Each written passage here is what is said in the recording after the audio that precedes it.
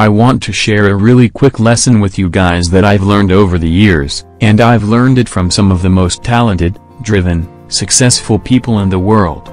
And that lesson is this: the most powerful thing you can be is yourself. Success at anything will always come down to this: focus and effort. And we control both.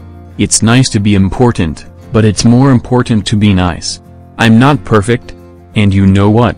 That's okay, because I'm going to keep on making mistakes, and I'm going to keep on learning. I've learned over the years that when you're good at something, you'll tell everyone. But when you're great at something, they'll tell you.